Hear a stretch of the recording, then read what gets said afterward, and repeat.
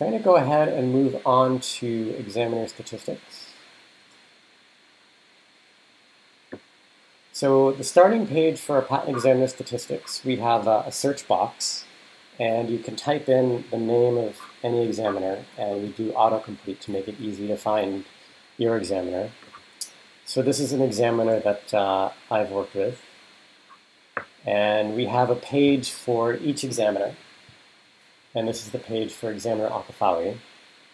And in addition, we also have pages for the different hierarchical units of the patent office. So we have a page for each art unit, the group, tech center, things like that. We'll focus on the examiner page. So the top left here, we have employment information about the examiner, the name of their group, the different classes they work on, phone number, things like that. But for most people, the most important thing that they care about for an examiner is the examiner's grant rate.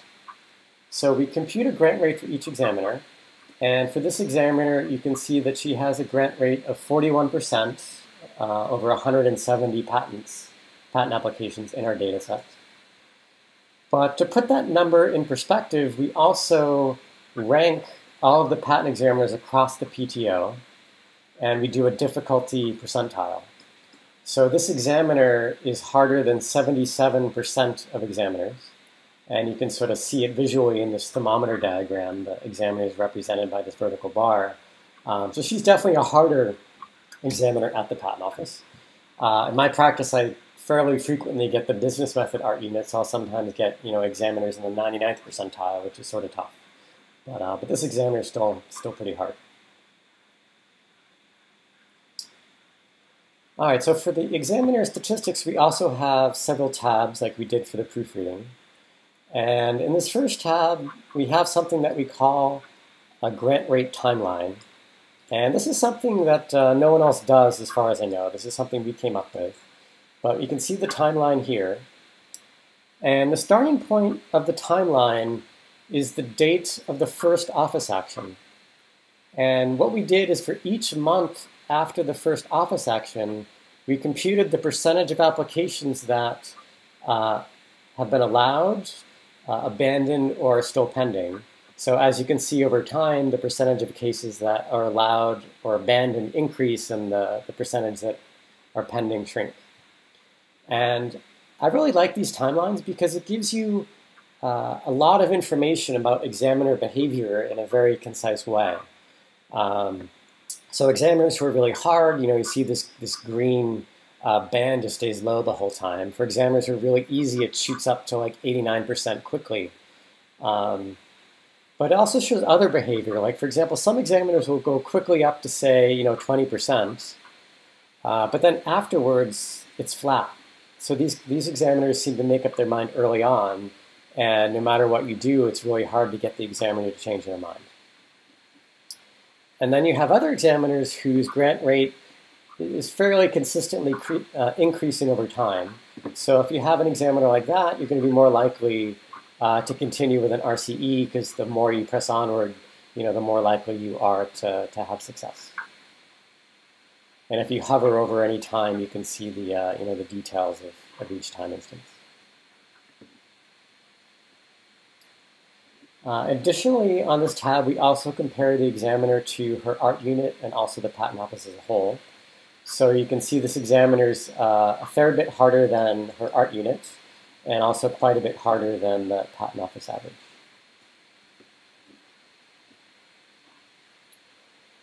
Okay, so the next tab that we have relates to the benefit of doing an examiner interview. So in my practice, I almost always do interviews, but some examiners, it's more valuable than others. So to gauge this, we compute the grant rate for the examiner where there were no interviews done at all, and then we compute a grant rate for cases that had at least one interview, and then we look at the change. And for most examiners, the number is going to increase. So for this examiner, with no interviews, the grant rate's 36%, and with at least one interview, the grant rate is 47%. And here you can see that's a benefit of 31%, which is a nice boost. And we have the same numbers for the examiner's art unit and also for the patent office as a whole. So for almost all examiners, you see this number increase, but occasionally you get an examiner where this number actually decreases.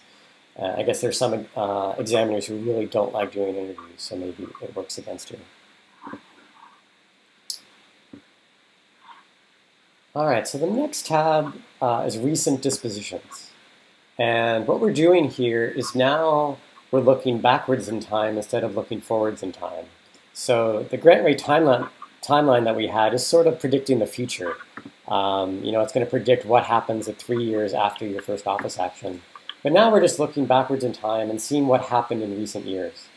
So for this examiner, you can see that in 2019, she's granted 18 cases and 3 abandoned.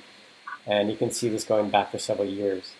And the reason I like this is that examiner behavior can change fairly drastically over time. It could be like a change in law, like with the recent changes with 101, or it could be that the examiner was granted signing authority, and some examiners get easier when there's not someone else looking over their shoulder. With this examiner, we do see a pretty significant change. Her ratio of granted to abandoned cases has increased quite a bit as compared to previous years. I'm not sure why that is. It could be 101. I suspect it probably is related to the change in the 101 law. And below we list the 20 most recent cases for this examiner that have been patented or abandoned. And the reason I like this is that if I'm having a tough time with an examiner and somebody else is able to get a patent allowed with the examiner, I will sometimes look at the arguments that other attorney made to see if I might use a similar strategy for getting my claims allowed.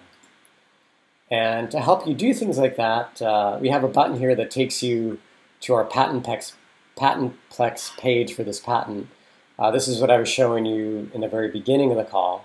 But we have information on this patent, and then we have the tab to get the documents from PAIR, so you can go look and quickly get an office action response that someone else used with this patent examiner. Okay, so the last 2 tabs relate to appeals, and these are nice to have because appeals are expensive and take a long time, so it's good to make good decisions for this. And the way that we approach our appeal statistics is that we try to help you answer the questions that you have in your practice. So the first question is, you have a final office action, and now you're asking yourself, okay, should I appeal this case, or should I instead continue and do an RCE or something else? And the way we help you answer this question is we take all the appeals for this examiner and we group them into good outcomes, which means you got claims allowed, neutral outcomes, which means prosecution was reopened during the appeal, and bad outcomes, which means that the board affirmed the examiner so you didn't get any claims. So I like this at a high level because it gives you a good indication of what's likely to happen on your appeal. With this examiner, her percentage of good outcomes is higher than the art unit and the patent office average, so that's a good sign. It's also a good sign that she doesn't get affirmed very often by the board. The red band is quite small as compared to the other comparisons. And I should mention that the green outcomes here include different things. So it could mean that the examiner just allowed your claims without letting the board decide it, or it could be that the board reversed the examiner and allowed some claims.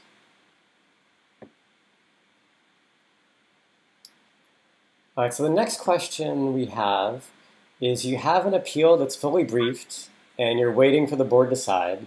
And here we help you predict what the board's going to do. And again, we have good, neutral, and bad outcomes. And a good outcome means that the examiner was reversed, so you got all your claims allowed.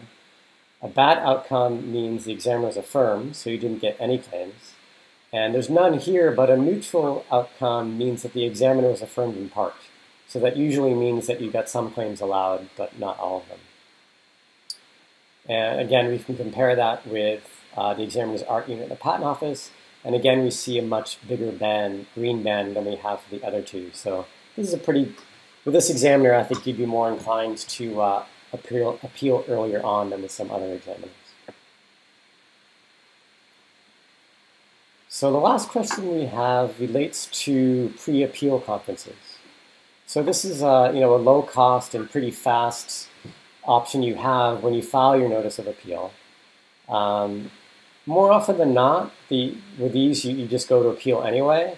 But for some examiners, you have a better chance of getting a good outcome. So again, we have good, neutral, and bad. Here, a good outcome means that claims were allowed as a result of the pre-appeal conference. This doesn't happen very often, but occasionally.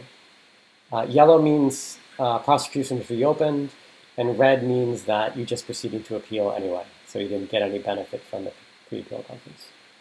And I would say with most examiners, it's a fairly typical pattern. I think this examiner is like that.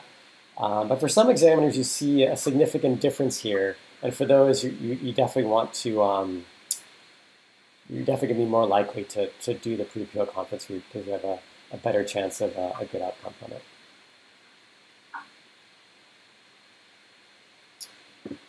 All right, so the last tab we call Appeal History. And here we actually list all of the appeals for the examiner that we have. And for each appeal, we give you an abbreviated docket of what happened on the appeal. And we have similar coloring as before, good, neutral, and bad outcomes. And the reason I like this is that it gives you more insight into the behavior of the examiner. So there's basically two ways to get claims allowed in appeal. One is that the examiner just allowed claims during the appeal process without the board getting involved. And the other one is that the examiner is reversed by the board. And I think it's good to see this breakdown because some examiners, it seems that they don't want to go to the board, so they will very frequently allow your claims after you do your appeal brief, but before it goes to the board. So I think that's a good thing to know.